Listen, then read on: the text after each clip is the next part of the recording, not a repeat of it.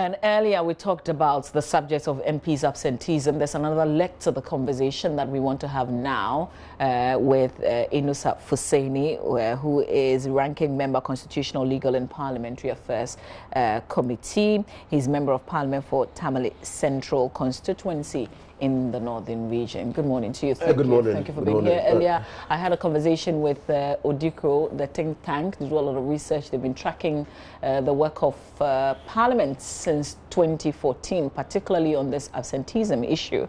Also spoke to the Executive Director of the Center for African Parliamentary Affairs, Dr. Rashid Draman, as well.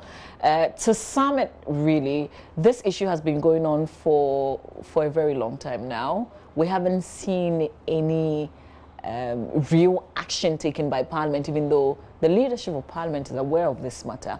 And I was wondering, I mean, should we still begin to have hope? What could be done? Are MPs really learning? Thank you so very much, and good morning to you. I think basically this matter has come up several times since I entered Parliament in 2006. Even before I entered Parliament, they were running debates on how to ensure that members of Parliament attend Parliament and stay in Parliament to conduct parliamentary business. Indeed, the register at the Mills Room has come up several times for criticism because members of Parliament have gone to sign and not made it to the chamber where we transact business. And there have been many other methods. In fact, it was because the register was not answering to the people who had reported in Parliament and had come into the chamber to transact business. That's why they positioned another member, another officer of Parliament in Parliament to mark, register those who were in Parliament doing business. As an individual member of Parliament, can you take us through the process? How do they know that you were truly in Parliament? The process is that when you come to Parliament, the first thing you have to do is to walk to the Mills Room and see whether there is communication for you. Okay. Now, because you have the Mills Room where you pick your communication and standing orders and other materials for Parliament for that day, the register of attendance is also there. Okay. And so if you are in the Mills Room, you sign the register. Okay. Now, that is evidence, prima facie evidence that you've attended Parliament. So each member of Parliament is supposed to go to this room? Each member of Parliament is supposed to attend to the Mills Room and take... Can they get their research assistants to go? So that's the second thing. So people get their research assistants to go to take their meals from the Mills Room. Okay. Now, and they come straight into Parliament. And that is why they have positioned somebody in Parliament that in the event that you don't go to the Mills Room to clock in or sign your name, you can be checked as being present in Parliament by an officer of Parliament. Now, if you come to Parliament and you think that the business of the House doesn't excite you, but there's a committee meeting that you think and feel compelled to attend, and you attend the committee meeting, they have to mark you within the committee meeting. How do you decide that the business of the main house doesn't excite you? Because there's an agenda for the business of the House. There's always an agenda. And for instance, if on the agenda you only find statements, and then you inquire and the statement has nothing to do with your area or specialty, your interest. You have a choice? You have a choice not to come. Okay. Yes, you have a choice. I mean, Parliament is not a classroom. And so you come to do business, to transact business. So if there's nothing on the agenda of Parliament exciting you, you don't need to be there. So where do you go? So you go to the committee meeting, or you can even be a friend of any committee meeting that you think that business that they have to transact excites you, interests you, you think that you can contribute there. Now, at that committee meeting, whether you are a member or not, they have to register you. They have to indicate that you were part of the meeting. Okay, so can I decide that what is going on in the main chamber doesn't excite me? I don't have any interest. What is going on at the committee levels also doesn't excite me. Then what do I do? So you have come to Parliament, then you have signed, and you have gone. Yeah, but what have you come to do? No, you come to Parliament. First of all, you have to come to Parliament. Yeah, you have to come to Parliament to work, to be seen as being a part of something. Yes, so to be seen as being part of something. And that is, yes, so that is where I have a problem with this arrangement that we have as Parliament. Okay? In other jurisdictions, Parliament is not full-time. Even if it's full-time, it's arranged in such a way that it doesn't conflict with other duties. Okay? And so because we are running Parliament as a classroom, well, but you know, we give you all these privileges. You know, you can tell us that we can't serve you when you're on your way to, on your way from, and all these things, and then you decide what you want to be a part of. Even if it is boring, we expect that you sit through. You have to understand. You have to understand that these privileges were fought for long before that Ghana became even a colony. Yeah, but my point is, when you're a member of parliament, when you're chosen as a member, that's why you can't. And Ghana drew inspiration from many countries in writing the We appreciate that absolutely, but I'm saying we cannot be an island of our own. My point is that, for instance, you can't work unless you have express permission from the speaker, correct? So as a ranking member of the Constitutional, Legal and Parliamentary Affairs Committee, I think that there's a difficulty with the constitutional arrangement that we have now. That we are running Parliament as a classroom. That whether you have business or not, you have to come. Okay, so you're talking about the ideal situation. You're talking about the fact that this arrangement now, as we have it, is not the most suitable. Not at all. But as we have it now, we expect you to be in Parliament, whether it is boring or not. So the flip side is that because of the way Parliament has been structured, because of the way the Constitution has been structured, that is why you are registering this level of absenteeism. But you knew what the deal was from the beginning. The deal was, and there are a lot more people who want to go to Parliament. That is how our Parliament is running. You don't have a choice, do you? But we need to reform it. What kind of steps have you taken towards this? Well, we've spoken about it severally. I mean, I have engaged even the majority leader presently, Chairman Sabunso, on this matter. In fact, when the Speaker decided to order the business of Parliament from 12 o'clock to 4 o'clock or 6 o'clock, I thought that was wonderful, because that offered ministers of Parliament an opportunity, and ministers who are members of Parliament an opportunity to go to their offices and work for some time before attending upon Parliament. Will they? Yes. If there was an extended period like that, what I'm saying is that, and then we had committees of Parliament who had an opportunity to meet even before Parliament sat. You understand? But the way it is structured, the way we run Parliament presently, it is not only ineffective, it's also very expensive. It's very expensive. We come to Parliament, so every member of Parliament is enjoined by the present arrangement to come to Parliament. Little wonder sometimes when Parliament is full, you hear a lot of noise. Oh, that hardly happens is when there's a state function, when the president is when the president is coming to address, when the finance minister is coming to present. So that again buttresses my point.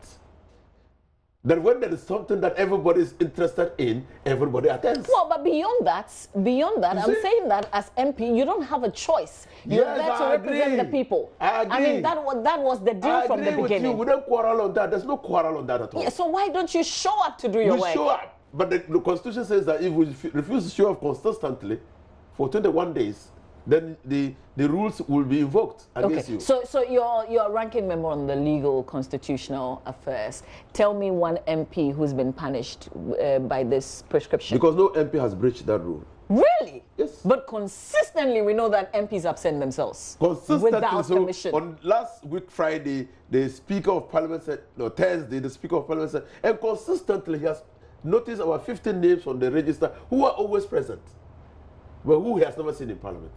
We have 275. Yes. There are 15 whose names are always in the register, but they are never in Parliament. He says he has never seen them. Okay. But the register is prima facie evidence of attendance. The rule says that you accept yourself for a number of days, and then every day you are present. So how can the rule be invoked against you? So we have some MPs on the surface of the evidence cheating, right? Well, I think that you might not be far from being right. And we can't do anything about it because there are some people who are putting their names in there. Because the fact that we don't see them in Parliament, in committee meetings, and the fact that they always register present raises issues of dishonesty. But how do we tackle this issue? Isn't that an honourable house? Yes, that's why honourable members do not have to be dishonest. But they are being dishonest. I think that the last week Thursday raised issues about dishonesty. Only because the Speaker decided to highlight on it. But before that, just like you Oh said... no, the Speaker was invited to highlight on it. Members of Parliament had started raising issue about the number of members of Parliament present in the House at every sitting. But when you come to the House, those who stay in the House don't see those numbers. So they started raising issue. And then when the Speaker took the order paper and looked through, he realized that no, something was fundamentally wrong. Have you ever been a member of the ECOWAS Parliament? No, I've never. Okay, because my question really was, and you would know what exists elsewhere, is there a special arrangement for MPs so that you are not always present? I know what exists elsewhere. I know what exists in the European Parliament, and if you fail, and even in Ghanaian Parliament, it's just that the checks and balances are not there. If you fail to continuously attend Parliament because you were voted to attend Parliament, your party should issue a report on you. Your party, as in your side of the House?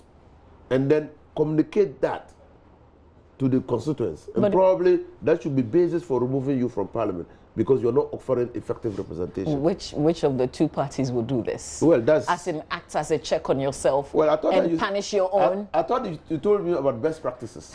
Yes. Yes. So, but I'm just... So whether they are applicable, I'm just telling you about best practices. Okay. Yeah, so best practices... But you are a very experienced politician. You're a lawyer. You've been a member of Parliament for quite a bit. Yes. Have you ever seen NDC or NPP punish its own in Parliament? Well, there's evidence, but I'm not, because there's evidence that... In our Ghanaian Parliament? In our Ghanaian Parliament, there's evidence. Really? Yes. Because an MP has been consistently absent. The party has issued a verdict that MP should also not share with us. No, I will share. Because there's precedent. Why won't you share with us? That goes to the integrity of that person, so I will not... No, I don't think so. I think it's just... assuring us that the parties are in control of their members, and they do act when they go contrary. I'm just telling you that I have evidence and information pointing to the fact that at least a party in this country has ever taken that decision. NDC or NPP? NDC has ever taken that decision. But yet you don't want to make it. I don't want to mention that person. When you were in power? When NDC was in power under Rawlings. Oh, so what happened to the person? Well, they sent information that that person could not longer represent. And that was it? Yes. So there was a by-election that was held? No. So in the next election, he was not put up. Which year was this? Well, you're narrowing so that you can... but you're not mentioning names. Go on the front of your own and You're not mentioning names. But I know that there has ever been... but you know that... And I know also that even in the MPP, without holding brief for them, there's always an attempt to keep tabs on the attendance of members and how they... So why is the situation getting worse? The situation is just getting worse because we are impotent to act. Because of the polarization in the Ghanaian Parliament and the excessive partisanship. Who is to be blamed? Parliament itself. Specific leadership? Because you see, when Speaker observed, and rightly so, that 15 members of Parliament were consistently absent. In fact, that in his view, he did not ever see them. But any time that he was presiding, he saw their names. That was enough grounds for him to refer the conduct of the 15 members of Parliament to the Okay, so what I heard today, which is even more depressing, is the fact that some members of the Privileges Committee are also corporate. So where do you go? So that's the impotency of the institution of Parliament. And that's why new thinking, it calls for new thinking on how to organize Parliament. Now, let me tell you, share with you what we did in the Companies Bill. Now, we knew that if we were going to go and wait for members of Parliament to come in their numbers, the Company Bill will never be passed. So we entreated all members of the Constitutional, Legal and Parliamentary Affairs Committee to be in Parliament. We also entreated all members of the Finance Committee who were interested in the bill to be in Parliament and ensure that we had the minimum number to transact business. Interesting. And that's how we were able to get the law passed. What's the number that forms a quorum? It depends on what business you are transacting. Depends on what business you are transacting. And so, but you know, as a burden lawyer, you know, there's always a presumption that the there's a presumption of regularity. So if you are even three in the house transacting business and no one raises a matter of quorum, there's a presumption of regularity until it is raised. And immediately it is raised, you have to stop business. My earlier guest said this was going to get worse because of the election. 2020 is just around the corner. There are some primaries coming up as well. It need not get worse. It's a political arrangement that we have chosen for ourselves. You just need the institutional mechanisms, the checks and balances, to right the wrongs and ensure that members of parliament are held to account. In this case, when the checks and balances are not working, what should be our next move? If as individuals we're concerned about this, what can we do? It calls for new thinking. How do we, in the face of the fact that we are experiencing absenteeism in parliament and that the checks that we have put in place are not simply working, what do we do? So new thinking. My final question, really, when your name is taken out, struck out like the first Deputy Speaker did, acting as Speaker of Parliament, what does it mean? What's the significance of that? On what? Your name taken out of the register. No, your name cannot be taken out of the register. No, as in struck out, because he said he didn't see them. No, he didn't strike out those names. Oh, he didn't. He just said it. He said it, yes. Oh. Yes. He didn't act on it. No. He couldn't strike out those names. Why couldn't he? First of all, there's a prima facie evidence that they were in the house. But there is an observation.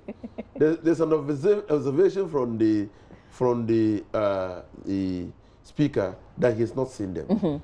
That calls for evidence. So these are matters of fact. Okay, so you can't just strike out on the basis of the fact of ocular illusion that I've not seen them, and so I am striking out their names. You need to further investigate that matter because it's a matter of fact. Really? Yes, you can't. That will be an exercise in unconstitutionality. So where are we? Well, we are back to where we are. That look, and so somebody said, "Why don't we clock in?" Yeah.